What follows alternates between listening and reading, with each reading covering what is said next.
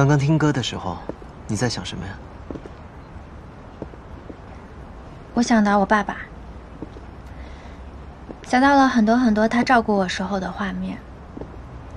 可惜答应他的事情，再也做不到了。所以听笑笑唱歌的时候，既感动，又遗憾。是啊，就像是我们刚刚跟笑笑说的那样，爸爸在天上，也一定希望我们可以继续开心的生活。我相信，他在天之灵，一定会保佑我们顺利的拿到证据。那你呢？你在想什么？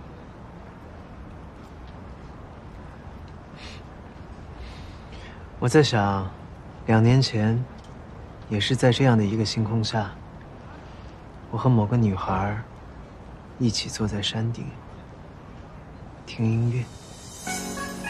某个女孩，是哪个女孩？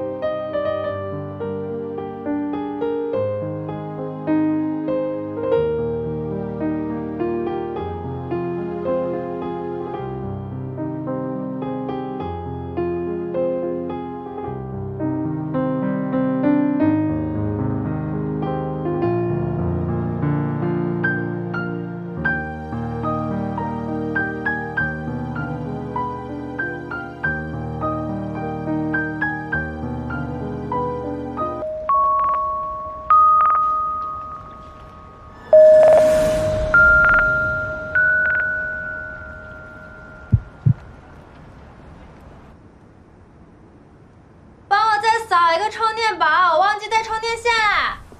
好。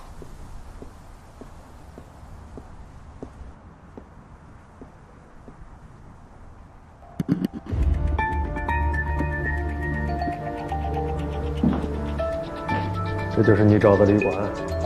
是。前台连个人都没有。我现在就去叫。服务员！服务员，回来！大晚上的叫什么叫啊？我问你，你确定今天找到的是刘阿伟的家吗？是，我刚在附近打听了一下，那个女孩确实是刘阿伟的女儿，而且我还听说刘阿伟已经去世了。去世了？是。这倒是个好消息啊。胡总，这个刘阿伟到底是什么人啊？这不是你该问的问题。那您现在去他们家吗？孤儿寡母的，我们大半夜去找人家，像话吗？明白。那我们要不要再换一家酒店？废话。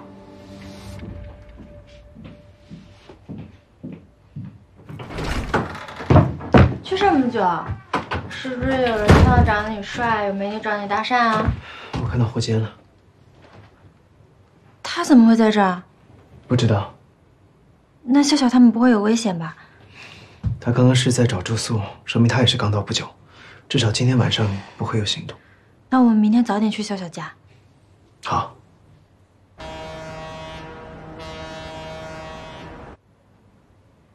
说吧。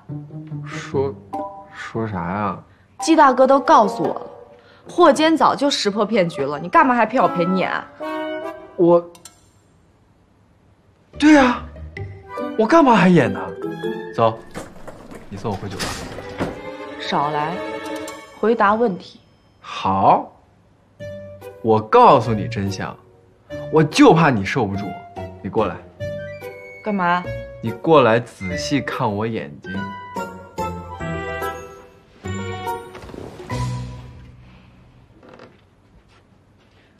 近点儿。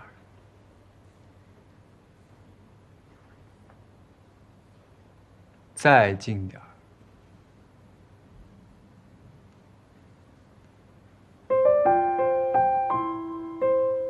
心理学上说，当一个人怀着激动的心情去看向一个特别的人的时候，他的瞳孔会放大45%。那你有没有发现，我的眼睛有没有什么变化？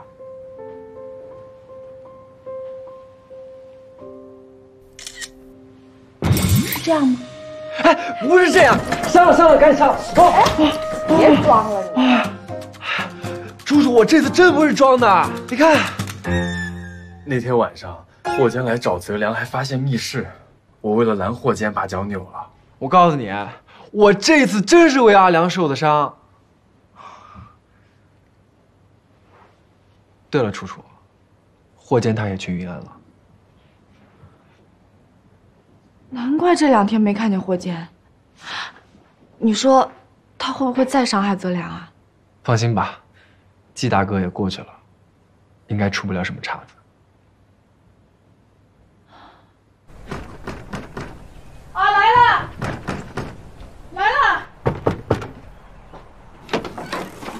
哎，是你吗？来，快屋里坐。哎呀。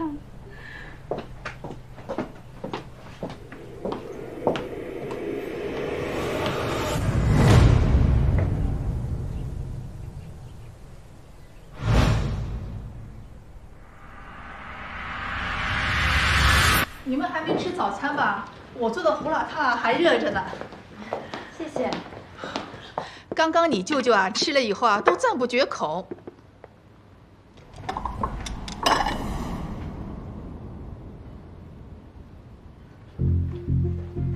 坐。对了，笑笑呢？哦，他跟你们舅舅在外面玩呢。